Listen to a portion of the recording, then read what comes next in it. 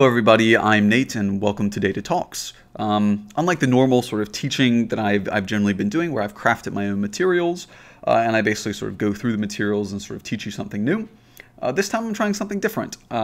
There's some really awesome pandas exercises here at Gwip Samora's library. It's got 2,700 stars, so it's like really good. And some of my students have actually used this before, so I kind of know that it's pretty good, but I've never really gone through any of this myself. So I thought it would be fun to just sort of go through these exercises together and just go through them. So this is my absolute first time ever sort of looking at most of these exercises. I'll have to Google some things here or there, but you'll kind of see like a legitimate data scientist do these exercises and it might help. I don't know. Just seeing the solutions themselves can sometimes be like, how in God's name did you come to that? So maybe just watching someone might be helpful. I don't know. It would help me. So anyways, that's really the plan for this. It's just pandas exercises. I've gone ahead and I've made a pandas tutorial, which if you've not seen, you can go ahead and check that out. It's a tutorial. I think it's actually really nice. It's called an opinionated guide to pandas. And I think it's a little bit better than most tutorials. I'm not going to explain it here, but check it out. So anyways, we're just going to go through these pandas exercises. So first step, I want to go ahead and walk you through cloning this repository and getting all the stuff you need. So click over here at clone and download, just go ahead and copy it. Head over to your favorite terminal, excuse me. So I got mine here. I'm just going to go ahead and clone it to the desktop. So I'll just git clone, just copy that. And it goes ahead and it clones the pandas exercises. Okay, so yeah, it's got a lot of stuff in there. So we can kind of check it out a little bit. So it's got a lot of these notebooks. I think some of these notebooks actually have data inside of them. So let me just check. No, this one doesn't. This one doesn't. Again, I am not looking at it. Okay, yeah, maybe these guys don't have data inside of them, which is nice. So first time sort of seeing all of this. What I will say is I have tried to install this stuff here. So what we're going to do is virtual env.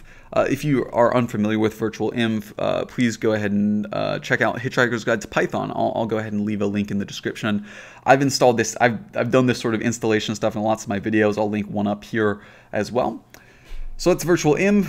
Let's go ahead and select the version of Python we want to do. We want to do Python 3 since that's basically what you always want to do unless you're running some legacy code. Let's go ahead and sort of slap it in the env directory. It'll just take a moment to sort of set up. There it goes. We'll go ahead and activate it. Source env and activate. That's pretty simple. Nothing crazy there. Go ahead and clear. Now I would say, so normally what we go ahead and do is we go ahead and pip install -r requirements.txt. This throws lots of errors for me. I think the versions in requirements.txt is wrong or something in this repository. Not super sure. So we're just going to go ahead and install it all by hand. So we'll need pandas. We'll need matplotlib. We'll need Seaborn, which I've done a tutorial on. You can check it out up here. And numpy. So we just go ahead and pip install these things. Right. So again, I'm just going to leave this in so you know that I am just doing this off the cuff. So pip install, so not pip pandas. So if you guys like this type of video where I go over other people's stuff, I'm totally down with doing this. Honestly, it's less work for me. So that's always nice. And then we just go ahead and IPython notebook. Oh yes, of course.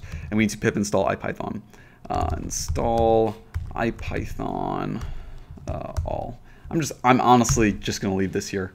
Quite honestly, I could sort of show you the non-messy version of this, but I think that just showing you that I am just going to do this live is what you want. I install IPython all. I know it's you probably don't need to do that. You could probably just install IPython notebook, but it takes like a couple of seconds and doesn't take too much space. So now we can just IPython notebook, and then ta-da! This will go ahead and open it here. We're going to go through this just as you'd expect, starting with getting to know your data and starting with Chipotle. So get hungry. Okay, thanks, and I'll see you next time over at Data Talks. Bye.